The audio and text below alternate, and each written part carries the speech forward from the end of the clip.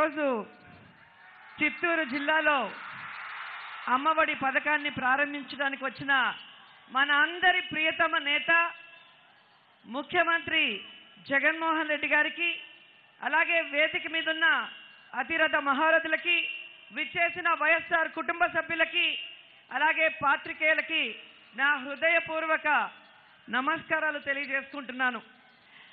గత ఏడాది జనవరి 9న ఓ చారిత్రాత్మక ఘట్టానికి ముగింపు పలికితే, అదే రోజు అంటే ఈరోజు జనవరి 9న ఈ దేశ చరిత్రలోనే మరో సువర్ణాధ్యాయాన్ని రాయబోతున్న పథకాన్ని ఈ చిత్తూరు గడ్డ మీద శ్రీకారానికి చుట్టడానికి వచ్చిన జగనన్నకి మనస్ఫూర్తిగా ధన్యవాదాలు తెలియజేసుకుంటున్నాను. ఆనాడు పాదయాత్రలో పేదవాడి అడుగులో అడుగు వేస్తూ ముందుకు సాగిన జగనన్న ఈరోజు అదే పేదవాడి బిడ్డల్ని బుడిబుడి అడుగులు వేస్తూ బడికి వెళ్లేందుకు ఒక గొప్ప పథకాన్ని తీసుకొచ్చారు. జగనన్న అమ్మఒడి పథకం నిజంగానే ఓ విప్లవాత్మకమైన పథకం అని చెప్పచ్చు.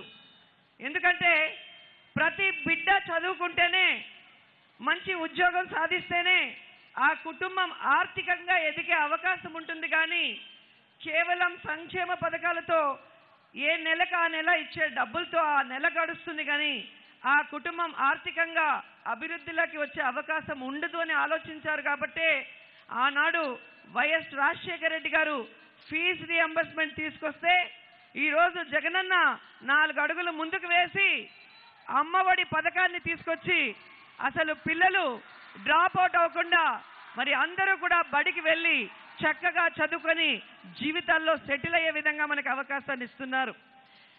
ఇన్నాళ్ళు పిల్లలకి అక్షరాభ్యాసం చేసేటప్పుడు ఆ అంటే అమ్మ, ఆ అంటే ఆవు అని మనం అందరం కూడా నేర్పిస్తాం.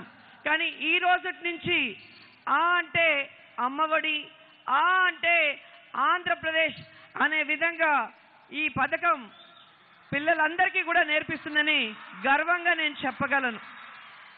గుడి లేని దైవం అమ్మ, కల్మషం లేని ప్రేమ అమ్మ, అమృతం కంటే తీయనిది అమ్మ. అలాంటి అమ్మ వంటి ప్రేమ కలిగింది ఈ అమ్మఒడి అని నేను చాలా సంతోషంగా చెప్పగలను. మనం ఈరోజు జగనన్న గురించి మాట్లాడుకోవాలి అంటే ఖచ్చితంగా ఈ జిల్లాలో పుట్టిన గత ముఖ్యమంత్రి గారు అంటే ఎక్స్ ముఖ్యమంత్రి గారి గురించి కూడా మనం మాట్లాడుకోవాల్సిన అవసరం ఉంది. ఎందుకంటే ఈ జిల్లాలో పుట్టి కూడా ఈ జిల్లా వాసులు తలదించుకునేలాగా, ఈ జిల్లా వాళ్ళు చిత్తూరు అంటే చెప్పుకునేదానికి సిగ్గుపడేలాగా ఈ జిల్లాలో ఉన్న గతంలో ఉన్న కాంగ్రెస్ ముఖ్యమంత్రి కిరణ్ కుమార్ రెడ్డి గారు కానీ, మొన్న చంద్రబాబు నాయుడు గారు కానీ ఈ జిల్లాకు చేసింది ఏమీ లేదు. అందుకే ఒక్కసారి మనం జగనన్న మన కోసం చేసింది, గత ముఖ్యమంత్రి చంద్రబాబు నాయుడు గారు చేసింది ఒకసారి చూసుకోవాల్సిన అవసరం ఉంది.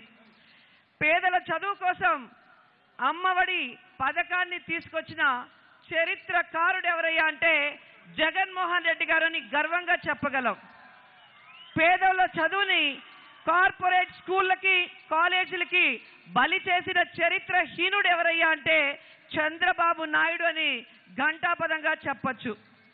పేదోడు చదివే ప్రభుత్వ పాఠశాలలో ఇంగ్లీష్ మీడియం విద్యను తీసుకొచ్చిన చరిత్రకారుడు జగన్మోహన్ రెడ్డి గారైతే, పేదలు చదివే 6000 పాఠశాలని మూసేసిన చరిత్రహీనుడు చంద్రబాబు నాయుడు అని చెప్పచ్చు.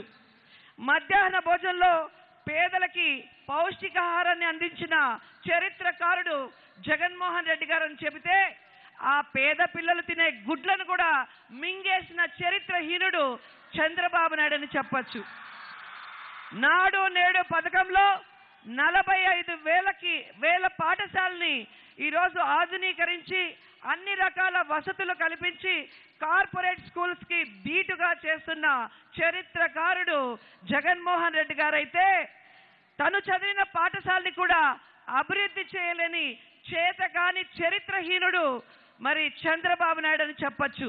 అలాగే పేద పిల్లలు పెద్ద చదువులు చదువుకోవడానికి పూర్తి ఫీజు రియంబర్స్మెంట్ ఇచ్చిన చరిత్రకారుడు జగన్మోహన్ రెడ్డి గారు అయితే ఆ ఫీజు రియంబర్స్ని 35,000కి కుదించిన చరిత్రహీనుడు చంద్రబాబు నాయుడు అని చెప్పొచ్చు.